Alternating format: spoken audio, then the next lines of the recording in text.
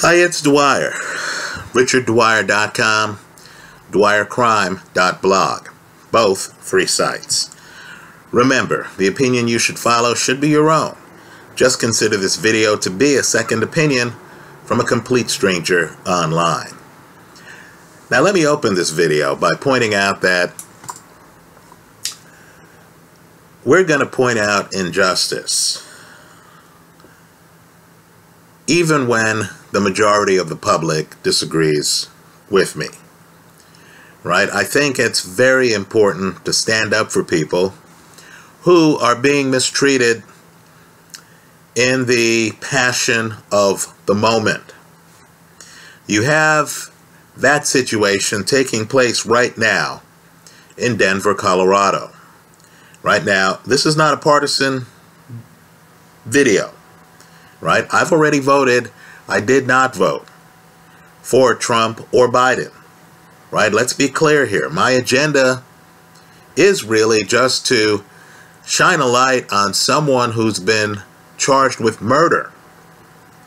The murder charge against the leftist security guard, and we'll put the word security guard in quotes because I understand there's some dispute on that.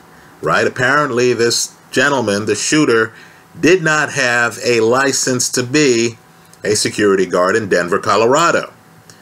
Right? But understand, whatever his status, he should not be charged with murder for the shooting that took place at the recent Denver protest.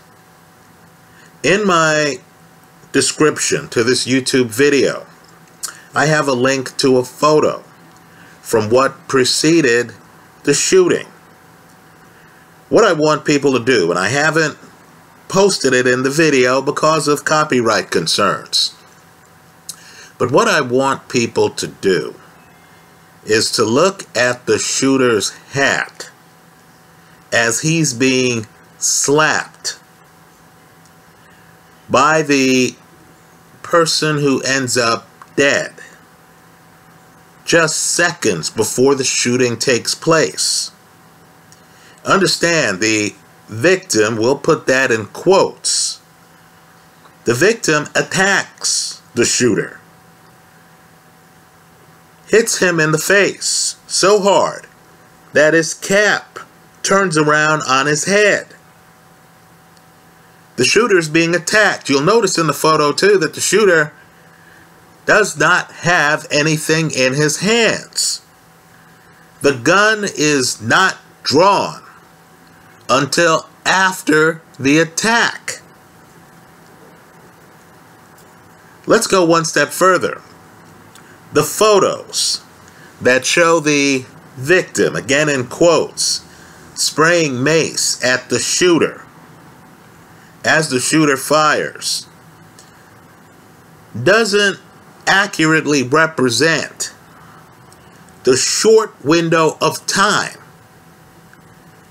in which the shooter had to make a decision on whether his life was in danger. Right? Understand, guy comes over to you, slaps you in the face, takes a step back, is reaching in his pocket by his side.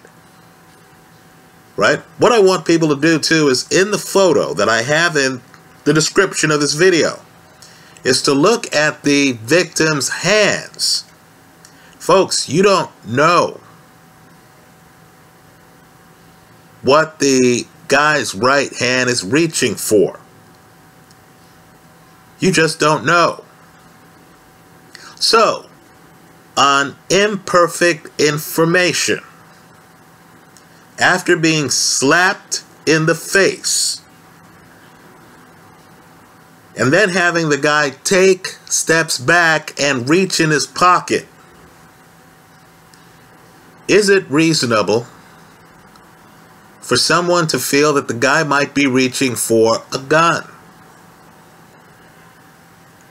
Quite frankly, I think it is. Right? The situation happens quickly.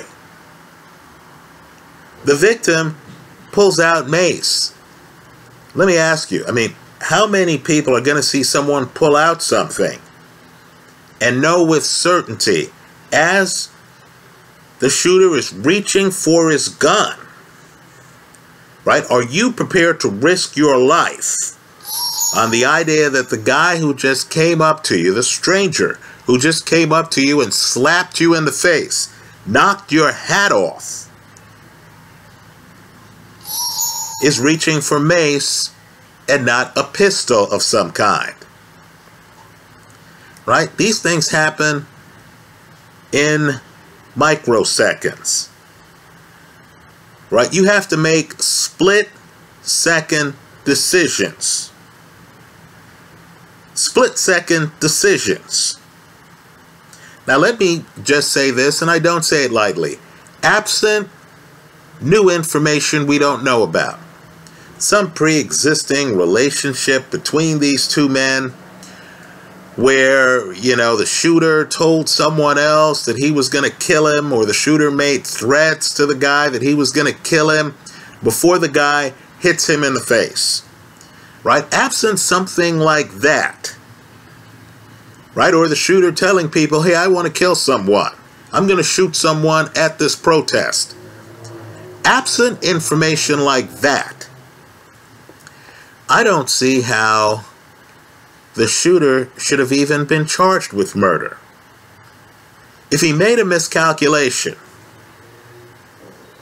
after getting hit in the face, if he thought his life was in danger, but his life wasn't in danger, and we feel that the reasonable person in the very short time window that takes place here would have realized, oh, this guy who just hit me in the face, who then has his right hand by his side, what would be a holster for people who are panicked, was instead pulling out a can of mace.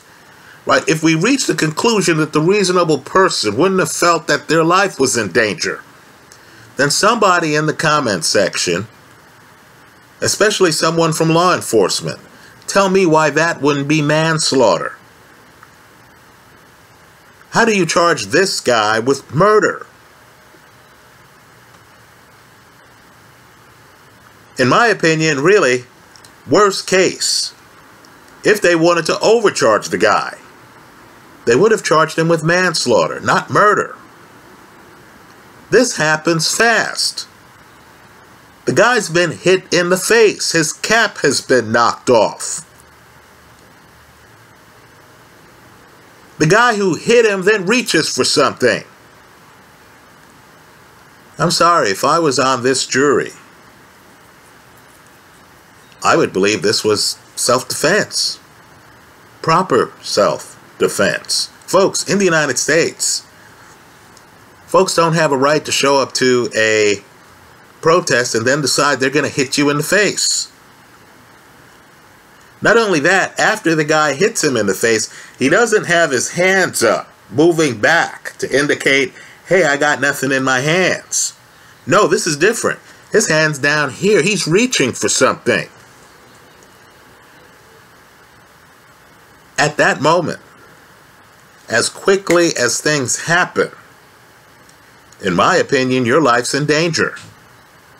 Right after the fact, people can take still shots and can say, oh, he pulled out mace. Oh, he sprayed him with mace. Folks, it happened so fast. I don't believe the shooter knew his life wasn't in danger. I believe the assumption that, wow, this guy just hit me in the face, knocked off my hat, now he's reaching for something, right? Keep in mind, the security guard guy's reaching for his gun at that point.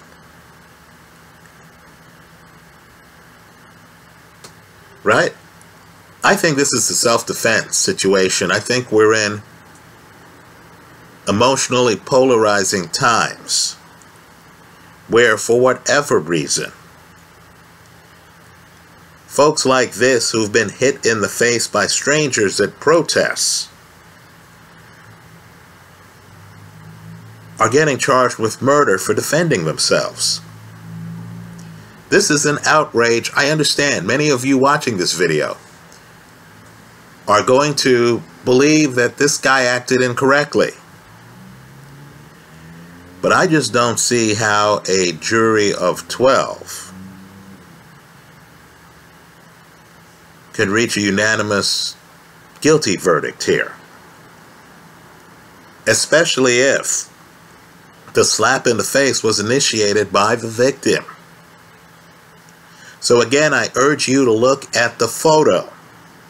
There's an even better film clip on Twitter that doesn't seem to have mass distribution, that shows how bang bang it is. Right?